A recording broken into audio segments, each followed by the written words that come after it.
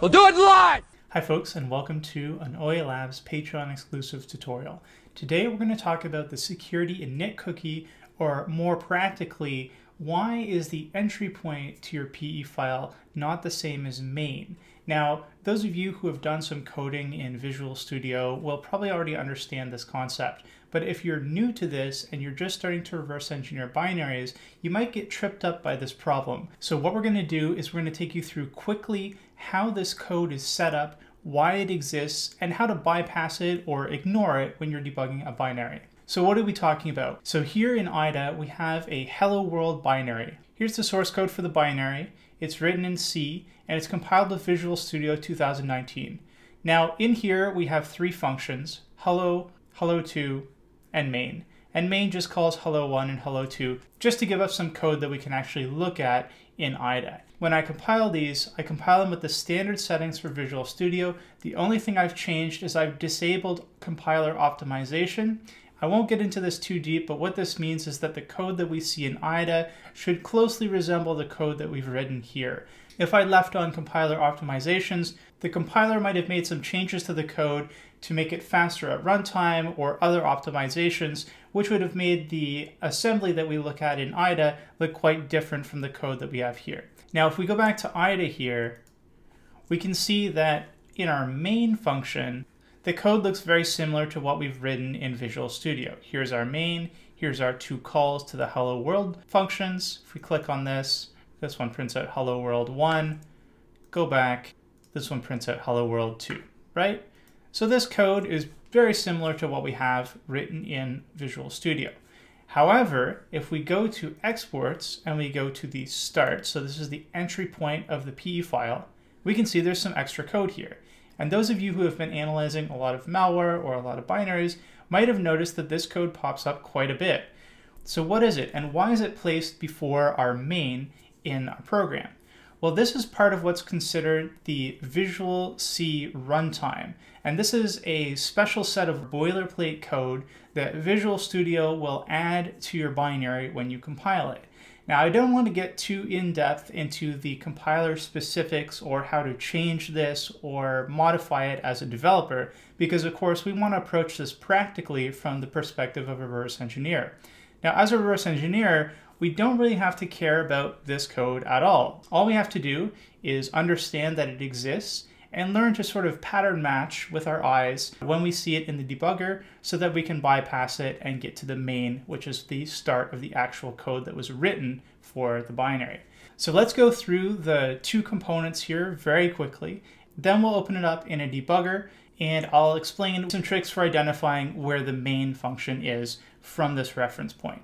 Now in IDA, you might have noticed that all of these are nicely labeled. This is because this boilerplate code is standard across all VC runtime, or MSVC, you might have heard that term, MSVC binaries. So it's easy to create signatures for this, which IDA has done, and it labels these functions.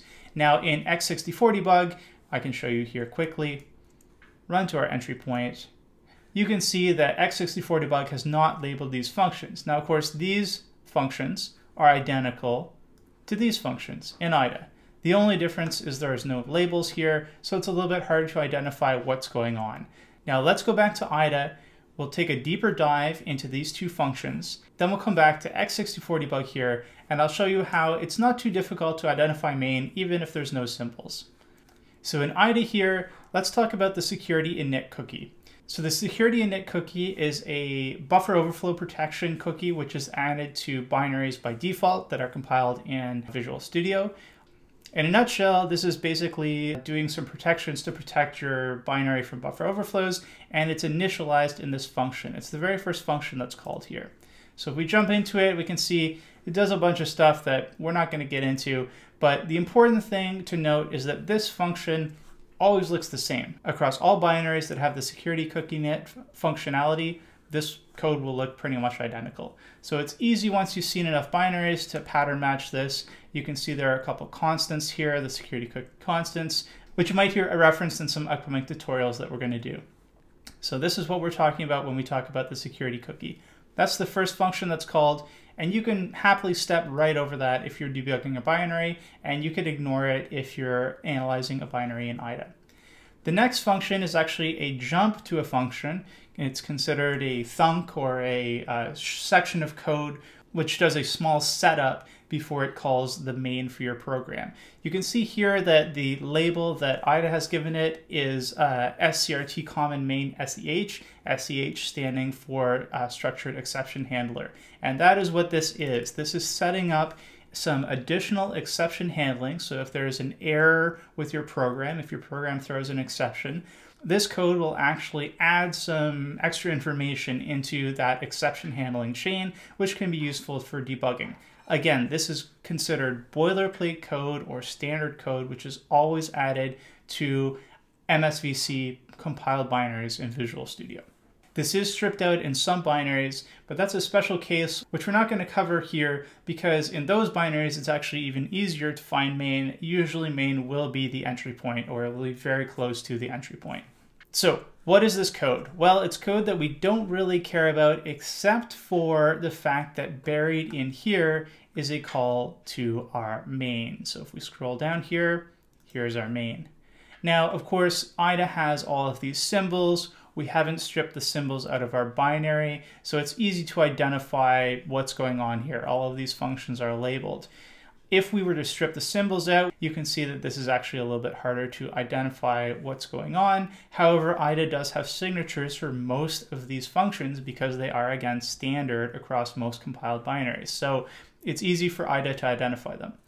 The trick that I want to bring to your attention here is that even if you don't have any of these symbols, there's one thing that is going to be constant across all MSVC compiled binaries, which are console applications. If it's a console application, the function prototype for main is always the same. If I hover over main, you can see the function prototype right below.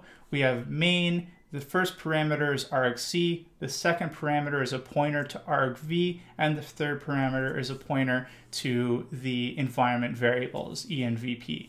You can see here, IDA has helpfully labeled these three arguments in the assembly, but if these aren't labeled, you will always be able to see this pattern in the function. And this is the pattern that you're looking for if you are trying to identify main from the CRT structured exception handler thunk.